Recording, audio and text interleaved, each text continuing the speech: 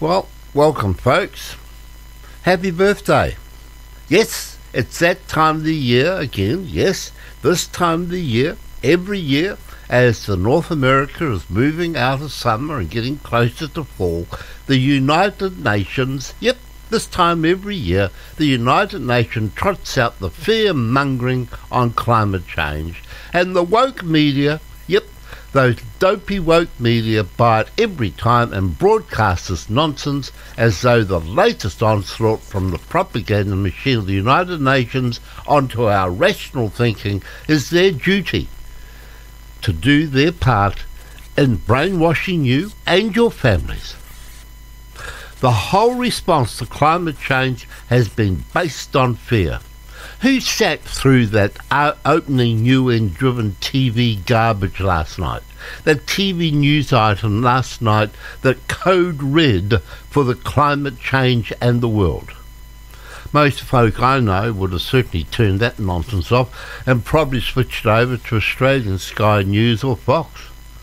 The number of texts I got last evening from people angry that the Ardern Finance TV channels open with such garbage shows there is still a large part of our community that are wide awake to this constant onslaught onto the minds of our young as well as the adults who are easily led. July, August every year, the United Nations releases a scaremongering crap report like we witnessed and heard from the woke media all day yesterday, capped by those two irresponsible TV channels that we have in New Zealand. Climate change is, of course, a natural process influenced by a wide range of factors, including the sun, the clouds and the ocean currents. Throughout history, the Earth's climate has been far hotter than it is today, and certainly far colder. Sea levels have been far higher and a lot lower. Carbon dioxide, the trace gas used by plants to make food, has existed at far, far higher atmospheric concentrations and certainly lower. But the United Nations climate models that are being used to redefine economic policy around the world only focus on the minuscule proportions, the minuscule proportions of carbon emissions produced by you and I, in other words, the humans. In doing so, they disregard, they've always disregarded, and adults and school teachers and those dopes, they don't even talk about the 97% of carbon dioxide that is from natural sources. 97% of all carbon dioxide is from natural sources. But also the overwhelming influence that other crucial factors such as the sun have on the climate. I will ignore that. We will certainly just say the 3% that we produce is going to destroy the world. These alarmist models, which blame climate change on humans, are being used by politicians, certainly our dopily easy-led teachers, and not to forget CC, Crazy Cindy, our Prime Minister, to implement the UN socialist agenda, state control of all economic activity through regulation of carbon emissions.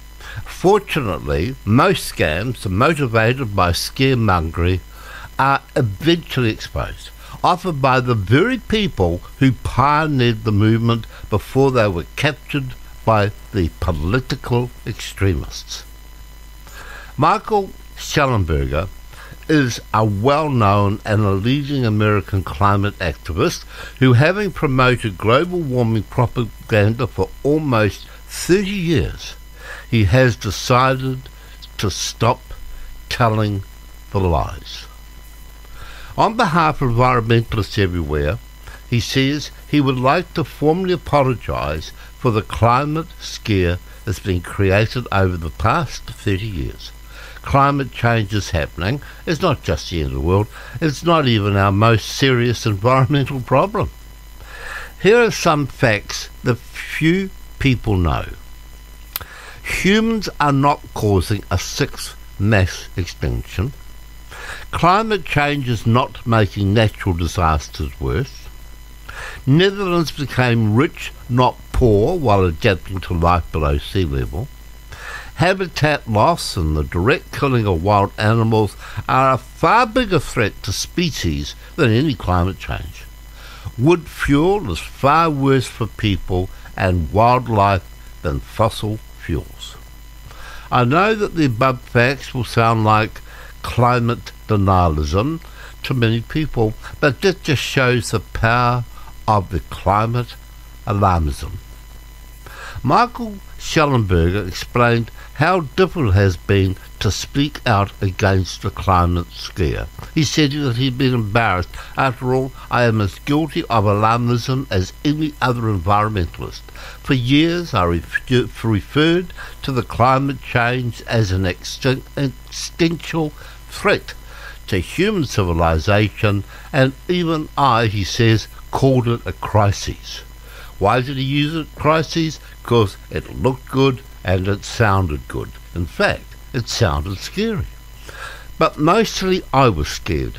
I remained quiet about the climate disinformation campaign because I was afraid of losing friends and, of course, the most important, funding.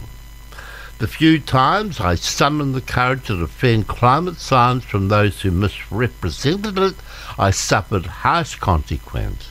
And so I mostly stood by and did next to nothing as my fellow environmentalists continued terrifying the public and particularly young schoolchildren. But then last year things spiraled out of control. That very silly, strange senator from New York, Alexandria Ocasio-Cortez, said the world is going to end in 12 years if we don't address climate change. Yes, that silly bag, should be a wonderful friend of our crazy Cindy. The world is going to end in 12 years if we don't address climate change. And Britain's most high-profile environmental group claimed climate change kills children. And we have adults who will still listen to the nonsense being said and published by people like that, and they still believe in climate change. As a result, half of the people surveyed around the world last year said they thought climate change would make humanity extinct. In January, 1 out of 5 British children told pollsters they were having nightmares over climate change. Whether or not you have children, you must see how wrong this is. Let's admit that it may be sensitive because I have a teenage daughter. After we talked about the science, she was reassured, but her friends are deeply misinformed and thus understandably frightened. Yes, not concerned, they are frightened. We have a whole generation out there of young children, including young adults, who are frightened. Adults must be aware how the children are being used to propagate this awful lie of man-made climate change. Yet how many parents did not turn off or change channels last night whilst that UN garbage-driven propaganda was being beamed into our homes by that pack of irresponsible TV broadcasters such as TV1 and TV3? And how many parents have questioned the school teachers, those propagandist school teachers that you have standing in front of the classroom with your children, and they are pronouncing the end of the world because someone has fed that bullshit to those easily led, dopey, bloody school teachers who will stand in front of young children and tell them that the world will end because of man-made climate change.